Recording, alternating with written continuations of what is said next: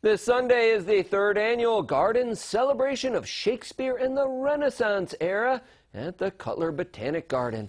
This family-friendly event will feature live music, vendors, local artists, a costume parade, a maypole dance, and much more. Eve Berman, the coordinator of Much Ado in the Garden, says this event is really a way to highlight the beautiful Botanic Garden. I guess my favorite part is really just watching the public discover and enjoy the garden, because that really was what it was about. But I love seeing the different acts. It's just great fun. The event takes place from 11 to 3 Sunday, rain or shine. There will be food, plants, hard cider, and more. Admission is free. Head over to ccebroomcounty.com/events for more information.